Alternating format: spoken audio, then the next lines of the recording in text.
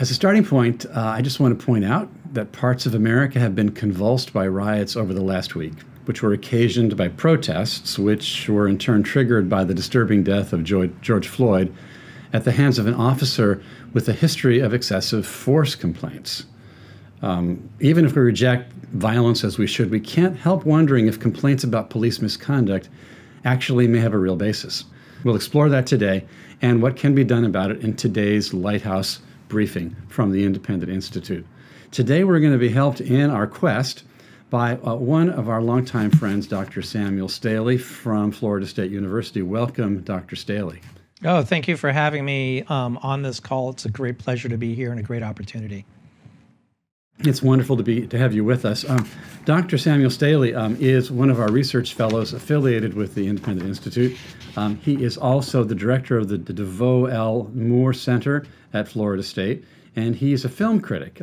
One of his recent books is called Contemporary Film and Economics, which is a pretty fascinating subject. He often writes film commentary for us, and you'll find him on our blog, blog.independent.org, which we call The Beacon. And so we're so grateful to have you with us today, Dr. Samuel Staley. So let's take a look at this issue, Sam. The protests have been pretty incredible. There's been violence, there's been looting, there's been destruction. The protests, which seemed to go before the riots, were probably justified. The violent riots, I can't find a way to justify. But as I say, the protests in themselves seem to have some pretty good questions that they're posing to us. And so we are going to explore some of this. Thank you for working so hard on this subject over the years. Most recently, Sam has published a great article on our Beacon website, which is called George Floyd and the Future of Police Misconduct. I encourage you to find that on our website, the Beacon at independent.org. Looking through that article, Sam, I noticed that you've done a lot of thinking about this. And so let me just begin by asking you, isn't it the case that Minneapolis was one of the most progressive police departments in the nation? So why did this happen there, and why has it triggered such a reaction?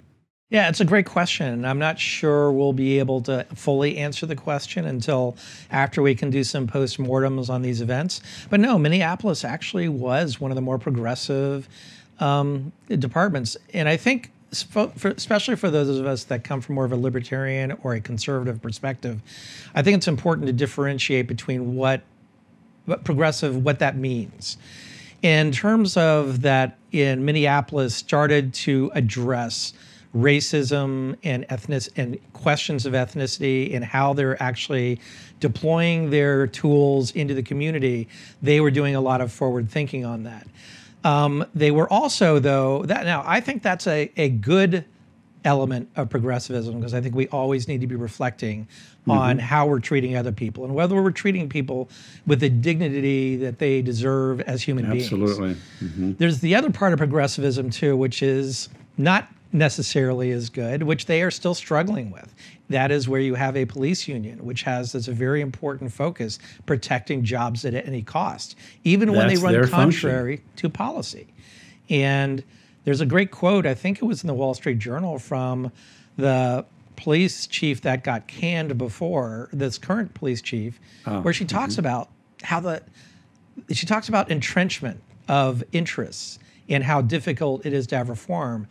My interpretation of that is the union, because it made accountability so difficult within the department itself. So yeah, it was definitely doing some things that a lot of other, I think we should have been looking at and making it more humane, but on sort of recognizing it. I don't think they were pulling back on the actual crime part of it, but they were beginning to ask themselves, are we actually, is pulling someone out of a car, handcuffing them, and then throwing them to the ground because they are, they may be passing a forged bill.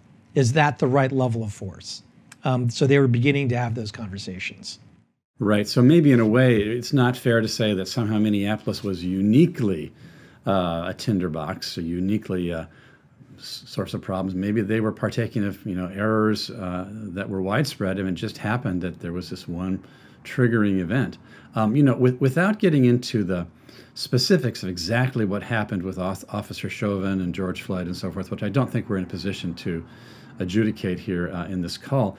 There's a background that I learned about partly from you, where in fact there's a history, not even needing to go back as far, as the Civil War and the pre-Civil War South. There is a background of a kind of racist overtone in a number of public safety, policing kinds of functions that goes back to what you call the United States 140-year progressive war on drugs. Can you comment on what you meant by that? Yeah. I found that a little bit disturbing and also maybe illuminating. Yeah, no, I think it's really interesting. And my first book, way back when I was, but now I think it's 25 years ago, my first book was actually on the drug war. And I think it was the first book-length treatment of looking at what the drug war's impact on cities and neighborhoods was doing. And part of that research, I started really diving into what's the history behind our war on drugs. And it was really striking and disturbing. Most of our major drug laws have come around or have been supported and propelled in the public mind by using racial stereotypes and tropes. And also you can see it in how the laws themselves are crafted. So it starts with opium in the end of the 19th century, and it was the anti-Chinese imagery is really stunning. And they went after the opium dens, but they didn't really focus on users because users were Americans as opposed to Chinese.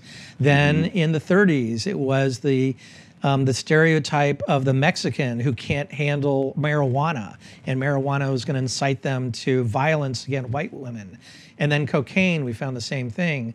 So by the time Richard Nixon comes around in the late 60s and 1970 to really start to clamp down on the supply side of marijuana, this racial history is very well embedded in the entire structure and conversation about drugs. And then it was the term war on drugs came with Ronald Reagan in the 1980s. And the interesting thing is that when we look at our current problems with corrections and criminal justice reform, the real impacts begin to take off in the 1980s. And man, that it is stunning and striking when we look at it. And then looking at the racial overtones that are part of it, as well as the impacts in certain type communities, poor and wealthy. I mean, you wonder, looking back, there were very legitimate reasons to be concerned about, obviously, all the drugs you just mentioned, marijuana at the least, I guess, but all the others and cocaine. Why in the world did people feel they needed to get the leverage of racial stereotyping to enact the policies and controls they wanted? Why go there? Why not just talk about the intrinsic harm to everybody? Well, because the advocates of the laws needed to get public support. And the reality is most people aren't using the drugs. So most people, the drug use and the effects are not part of their lived experience. Right. It does not translate into the ballot box. So, but on the other hand, if you elevate that issue to one where if a Mexican is going to be hyped up on marijuana, now they're going to go after white women and others because of that violence that's intrinsic to it, and you work on the stereotype, which has built-in prejudice, it becomes a lot easier to actually move legislation at that point. So it's if you're looking for political leverage in that context, you go to this bad place, basically. And then, not surprisingly, African-American citizens and others notice the motifs being used, and it poisons the atmosphere, right? Absolutely. And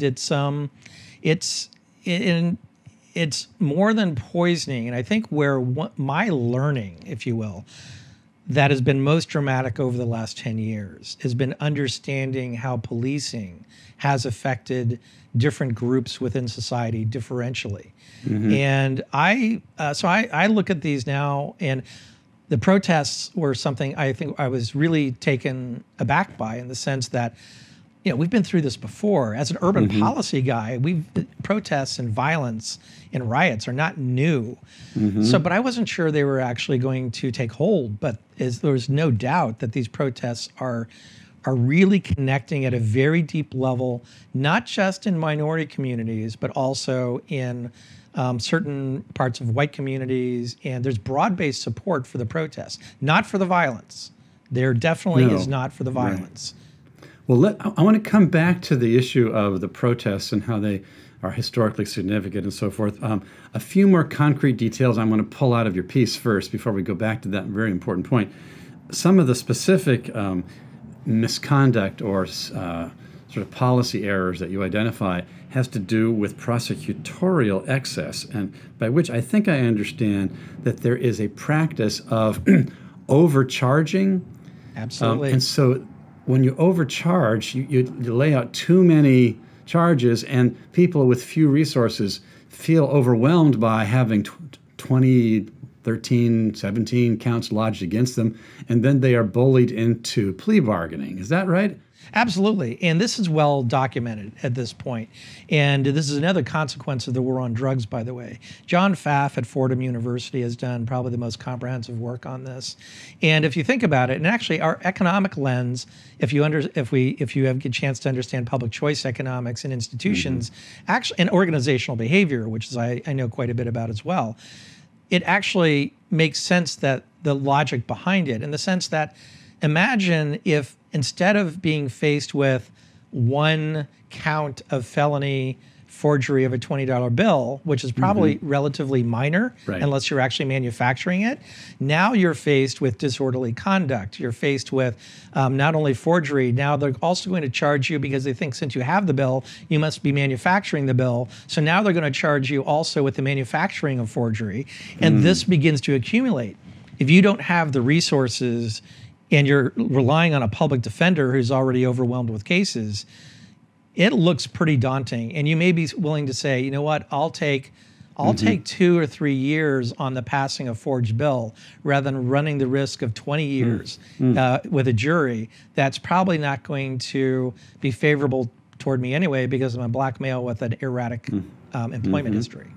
So this prosecutorial practice, it's not intrinsically racist. What it is intrinsically unjust. Yes. And anybody with lack of resources is going to be cowed by this. And for background reasons, that happens to be a correlation to some degree between those with lesser resources and those in racial and ethnic minority communities. And so it ends up having a racist kind of impact, even though the foolishness of it has nothing to do intrinsically with race. Right. And I think what really the unifying part of the aftermath of these protests can be, is going back to this notion that people ought to be treated fairly based on who they are, not what category they're in. And the complicating part of what we're dealing with now is that there is racism that combines with the unjustness that comes with this. So I'll give you a quick example. There's a sociologist at the University of Maryland, Rashawn Ray, African-American male, 40 years old, tenured, never had an arrest record, does not have any arrest record. He's 40 years old, he has been pulled over or harassed by the police more than 40 times. Wow. I am 59 years old, a white male. I have been pulled over, I could count them, 7. Actually, no, I'm sorry, 9. 9 times. There must be something wrong with you, buddy. I know. And so the thing is, it's one, and I've been pulled over for things that have just been stupid and ridiculous. In one case that was completely unjustified, but I'm not going to push the envelope on somebody with a gun, and is already irritated at me because they pulled me over. Imagine, but I then began thinking, what if that's happened to me 40 times? Yeah. It's a very different world in which you work in. Another angle that you discuss in the paper has to do with police unions. And of course, there's a lot of comment about this for a long time. There's been, for several decades, quite a kind of alliance between elected officials and unions of all type, especially including police unions.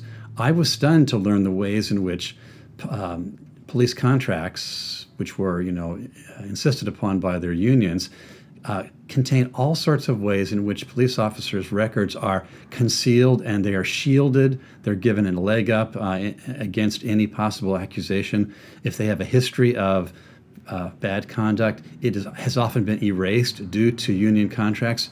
Why do the unions want to create a system where bad behavior can be so easily concealed, which means that there are going to be bad apples who tend to populate police departments? And if people are bad apples, whether racist or not, they're going to end up doing bad things. Why do the unions do this? Well, it's interesting because at the end of the day, a union's a union. One way or the other. They exist solely for the purpose of protecting their members. Mm-hmm. And I think it was, I've done a lot of work on education reform, and, one of the things you find is that, the union's not there to protect the kids, they're there to protect their members and their teachers very often. That's one element of it. In the police unions, that's more so. And part of it is this, and I think this is a turning point that these protests are going to bring to the table that we need to take advantage of.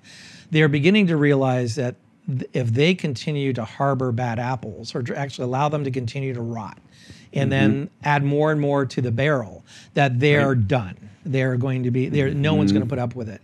We have the ability to ally with minority communities now on this issue. Actually have several people in minority communities have said, I'm not ready to get rid of all unions, but police unions, yes, I'm ready to do this. Okay, good step. Yeah. And it makes sense. And the thing is, this is the problem. First of all, with the police unions, they have not only the legitimate use of force of the state, they have the equipment to act on that. And the rules right now are so loose that any cop in any situation almost could say, well, that was the force I thought I needed to use in order to save myself. One of the things I talk about in my article is that we should have a minimum force standard with police force. The question should be not if you used appropriate force. The question is, did you use the minimum force necessary to accomplish your goal? And that shifts the focus dramatically at that point. Right now, we have a union structure at the local level that is spending a lot of time just preserving the jobs of the people that are its members, which is a natural incentive. We have to recognize that that's one of these institutional components of this problem that has to be addressed. What's again, like the other case we were talking about, the interest of unions to protect their members and basically shield them from accountability as much as possible and maximize their opportunity to be secure in their jobs. That problem is not a racist problem, but unfortunately, it has the effect of letting maybe maladjusted, abusive, bully-type personalities tend to congregate under the shelter of these union regulations and stipulations.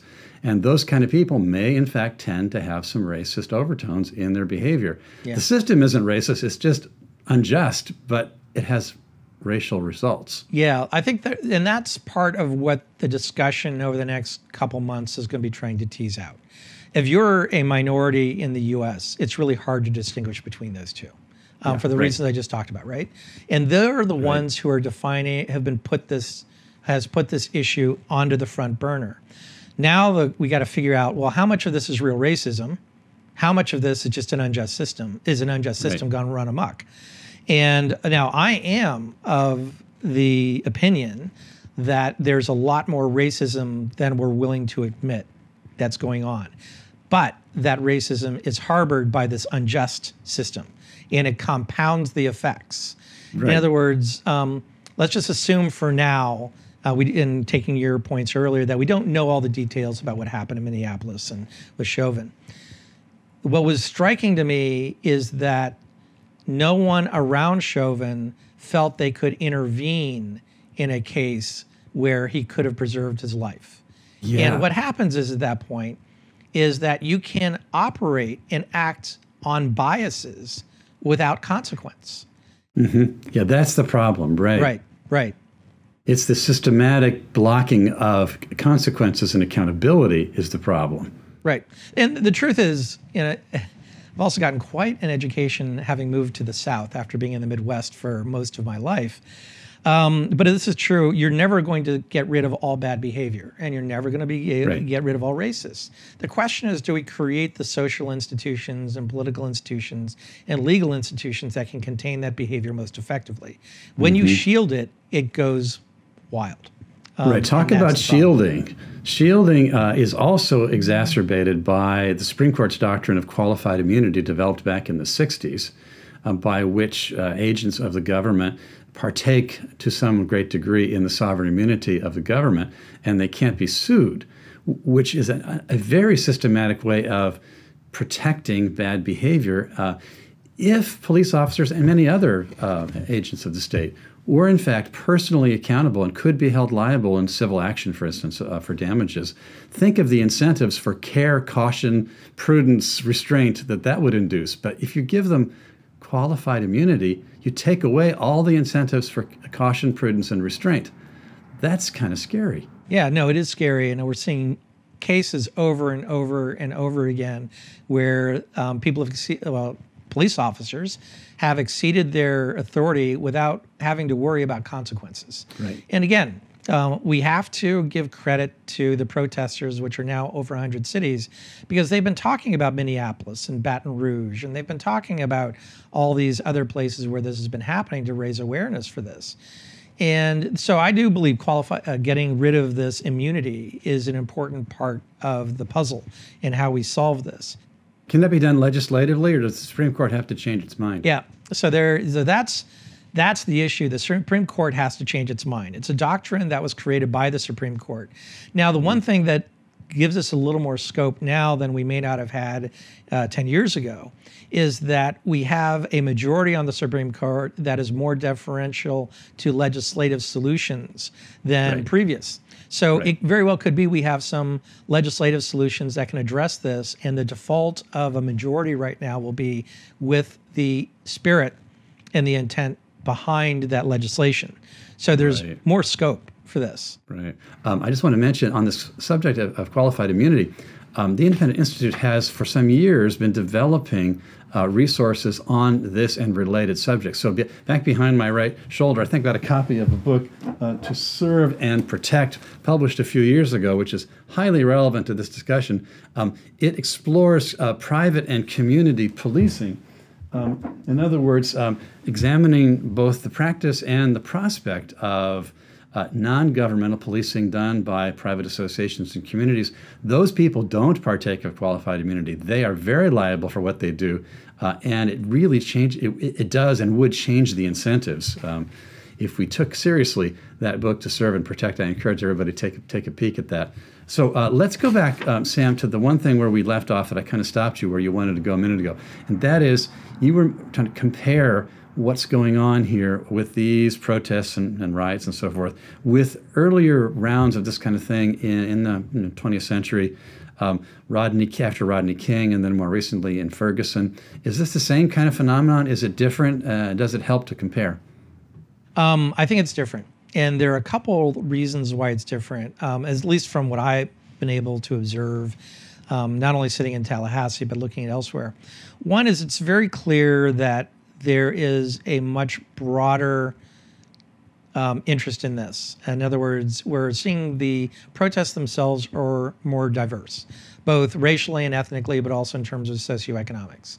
So we're having a lot of people taking to the streets that were not necessarily in the streets on many of these other protests.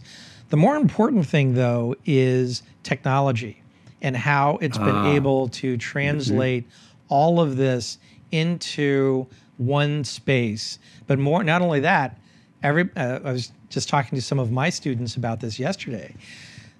Everybody's been stuck in their apartment, in their house for 3 months, watching the internet. And suddenly they are aware in a way that few generations would have been aware unless you're watching the nightly news among your 3 broadcast affiliates, or 4 maybe, of what was happening. And often it's in real time. So there is a level That's a big difference. It is a huge difference. And so COVID-19 has helped translate this event in Minneapolis to a level that we simply didn't see in Ferguson even, although Ferguson was pretty significant at that point. So the protests, I think, are of a different caliber and level. It's unclear where we're going to end up at the end of this. And as I told my students, I've been through this before, so part of what I've been doing is trying to see whether or not there's some legs.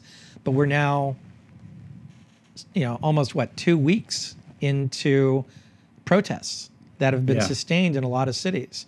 So that's non-trivial. I've got one of our friends in Oklahoma is wanting to ask you a question. Go ahead, friend. Oh, Graham, this is Roger. Hey, Roger.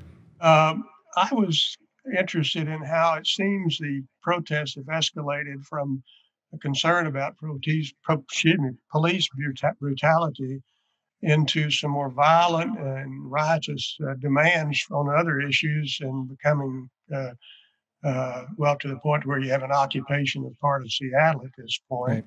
Right. And then also, how does this couple with this being sort of a global issue where it's occurring not only in the States, but in Europe, South America, and other parts of the world? Yeah, those are great questions. And I think those are some of the things I've been personally looking at more in a lot more depth in the last week. Honestly, I'm not putting a lot of attention into the international component because I just don't think that's going to impact domestic policy very much. And I think that's triggering a bunch of other kinds of conversations that are unique to those nations and those cultures and the politics there. However, on the violence, I don't think it's, at least from where I'm sitting, the violence is not necessarily a linear additive component to the protests.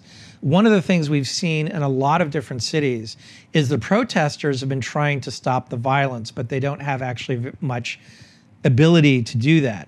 And there's a fair amount of research now that shows that urban unrest itself has a very different foundation than protests. So protests themselves don't result in violence. The real question is, when does the violence happen and who's behind it? Protests tend to be organized. They tend to have specific objectives in mind, and their primary goal is to raise awareness, and they're planned.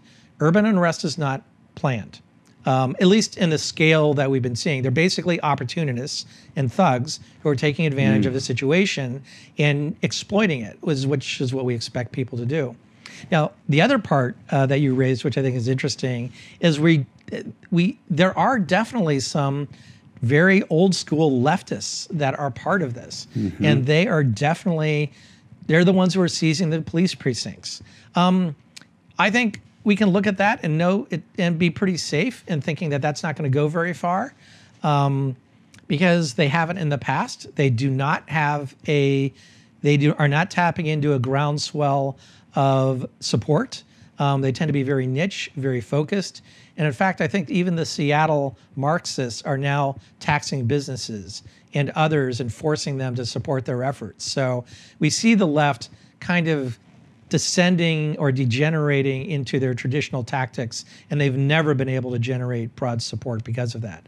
And for me, it's been gratifying to see the protesters actively engage in trying to prevent violence as much as they could without themselves being seriously put at risk. And unfortunately, some people defending their own property have actually been attacked and killed as part of this. And but I think that is galvanizing people against violence, even those within the protest movement.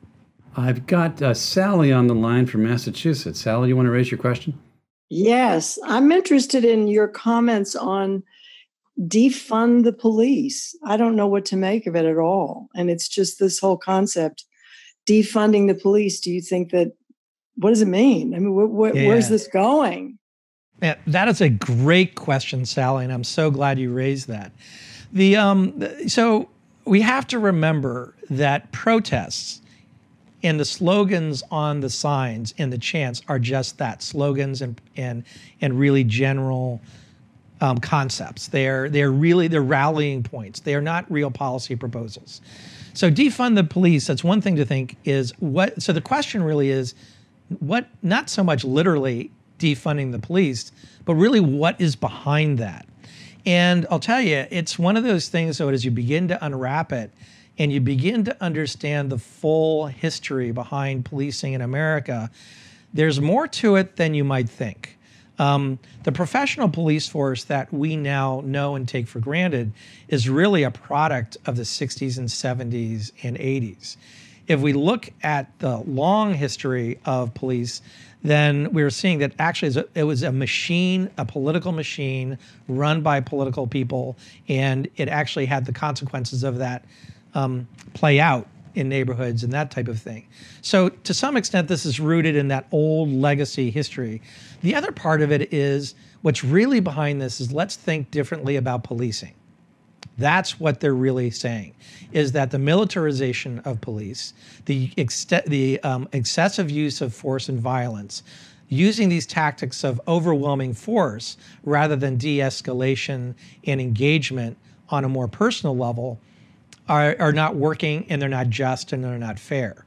So the defunding the police is really talking about how do we do policing differently? And part of that is to no longer fund SWAT teams. Or as many SWAT teams, or at the same level, and no longer take the guns from the feds of assault weapons, and having what happened in Kentucky, which is a plainclothes police with all sorts of military gear executing a warrant on the wrong apartment and killing innocent people. So it is going to come through with some shifting in funding. That's definitely part of it. And there have been some cases where police departments have been decommissioned or disincorporated, and they've gone for instance, Sam, I'm thinking of that case in Camden, New Jersey, about 7 years ago. In order to get out from under the police union contract, they had to, legally speaking, eliminate the existence of the prior police department and recreate a new one, which did not have the union contracts, so they could hire more police officers and not be bound by some of those dangerous rules. That was a form of defunding the police, but some people think it means don't have any police. Right. Which it can mean. Some people do mean that. Some people are really, ideological or foolish. For others, they don't know what they mean, and for others, they mean it in this more fine-grained way that you mean it. It's complicated. So we just have to get to specifics to know what we're really talking about here. I've got a question from John, who I've just opened up his mic. If you'll unmute yourself, John, you can ask your question to Sam Staley. Hi, good afternoon, or good morning. Just like to get at the issue of systemic issues versus the rogue cop issue. And I keep hearing references to Ferguson.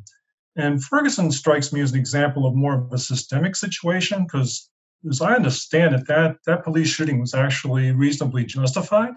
But the issue with Ferguson was civil asset forfeiture was out of control in that town, and the community was abused by that. And that was probably the underlying frustration. I was just wondering if you have any thoughts on how, if we go forward with the ending of qualified immunity, how we start drawing the line properly so that cops aren't overly intimidated, but at the same time, this kind of abusive behavior makes them held accountable. Yeah. Great question. And part of the problem is we've been under a system for so long where very few people have been accountable. Actually, I would even go so far to say that the cases where there is accountability are so rare they don't even mean anything. We have to resort this, and we have to figure out what those rules are. I can say, by the way, as a martial artist, that I am under certain rules about how I behave in public and how I respond to events around me. I can be held liable for an excessive use of force because of the skills I have learned about how to defend myself as a black belt. So that actually gives me, I should be better, since I'm better trained, I should be able to use that knowledge more effectively. I think the other point you were raising, which I want to just reemphasize that, again, it's important in protests not to take the slogans too literally. Very often, there's actually now an entire literature about how you have difficult conversations. In other words, what happens when you have a lot of conflict. This is all part of de-escalation. It's a part of understanding and getting to root problems. And one of the most important rules is whatever you're complaining about is not what you really care about. In other words, that's confusing. It is confusing. And so, but the point is, protests are very emotional. They're very much about projecting frustration, anger, that then carries over into very specific things like defund police or, kill the cops or whatever it might be. What's going on underneath are these bigger triggers. People worried about, is my car, if my son was smoking a joint in my car. They're seizing my car now, and now I can't get to work and I can't support my family. That they might see. So there are a lot of other things that are in play at this point, which is why, and this is something I've been really looking at pretty hard at for the last several years, is the trigger for the event the real problem? And it really isn't. And I think that's the case in the George Floyd case too. Most of the events that are happening, I can even speak to Tallahassee, where we've had 9 days of protests. It's not the same literal problem, even though they're using the rhetoric of police brutality. There are other systemic issues that they're trying to address and bring to awareness. And unfortunately, as long as we're protesting, these conversations can't happen because it's too emotional. But as the protests dissipate, as they become less big part of our everyday life, those conversations will happen. In Tallahassee, they are happening right now. We've got, I think, a question again from Roger. I've just opened up your mic, Roger. If you're still there and you want to ask your question, we'll give you the last question this morning. I'm not sure if Roger is still wanting to ask his question. It's Angela. Number one, I'm concerned that the violent protesters are organized, or you wouldn't see the stacks of bricks on the street, and you wouldn't know about Antifa, which is very well organized and paying people to do these things. Number two, I'm concerned about the overwhelming idea that is being taught in our universities and some high schools that we are a racist and a guilty country. They are not teaching the entire story of slavery. They're not looking at the world history of slavery just in the United States. The Project 1619 is an example of that. And so I feel as though a lot of people are learning to hate our country because they have half-truths instead of whole truths. And yeah, that 1619 thing is an ideological hatchet job. Oh, it's horrible. But the third thing I'll just mention is, have you heard of Coleman Hughes? And he is a very, very young, brilliant Black man. And his latest podcast is outstanding on these subjects. That's it. Thanks, Angela. Yeah, so actually, Coleman Hughes, I've not heard of him. Actually, I probably have, but I will look him up after this and actually start looking more into that. On the racism component of it, I frankly think that's a much longer conversation than I think we're going to be able to have here. My views have changed quite a bit on this. Yeah, by the way, I agree completely with Graham. The 1619 thing is it's a political movement. And I am concerned, Angela, with the things you're talking about, how we're teaching it in this type of thing. However, let me address the organization of the violence. And I think there are typically different stages in which violence manifests itself when we're talking about these kinds of events. The initial violence, so we have the protest. And then the initial violence, which is a lot of the looting that happens early on, is unorganized. And there are actually several. It's spontaneous, it's opportunistic, and that's an element of it. And actually, love to provide. So there's actually a great, actually a very lengthy treatment of this on urban violence and unrest and the use of the military, which goes into this.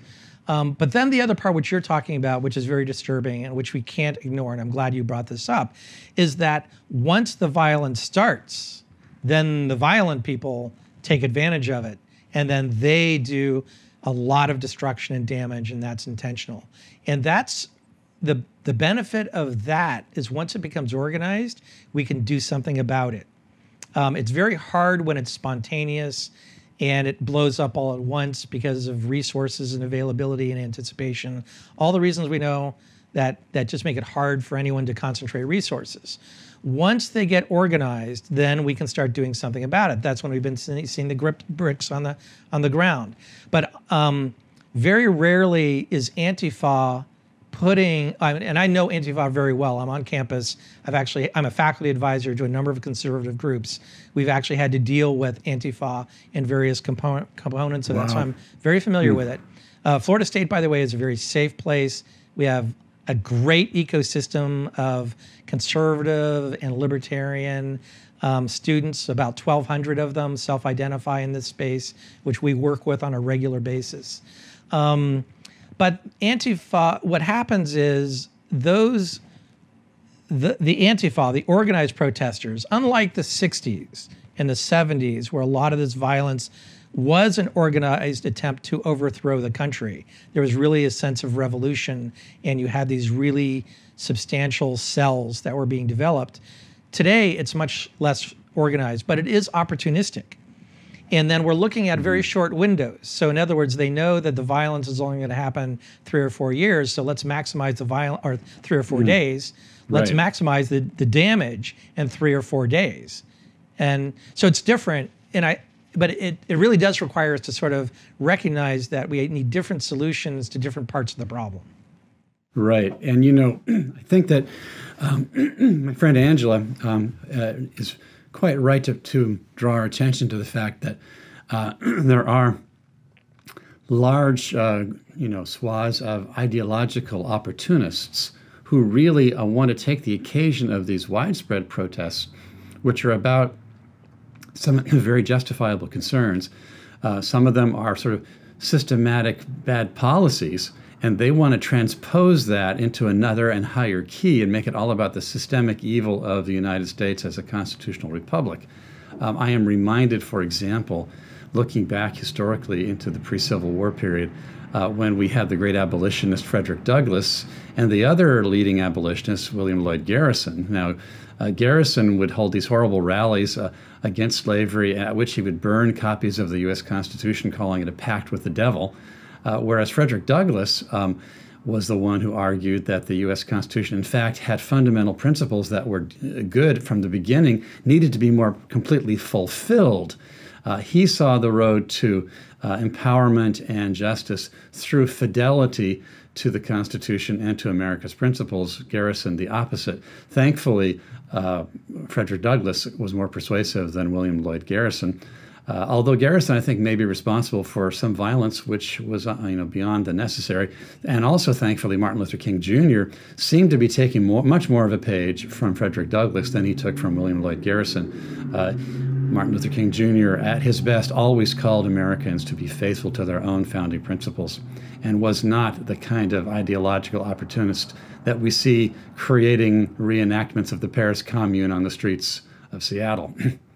So may America hold on to its balance, not be caught off guard by overreacting to slogans and to a minority of ideological thugs, and listen instead maybe to some prudent experts like Dr. Samuel Staley. So we thank you. We thank you for being with us. Thank you. I do think right now we're in a moment in our current history where we need to be very vigilant in making sure principles of individual dignity, freedom, and justice and civil liberty, as we know it in terms of how it's enshrined in our Constitution, remain in the forefront of these discussions. Mm-hmm. We are at serious risk of having that being drowned out. And I'm not worried about so much the Antifa.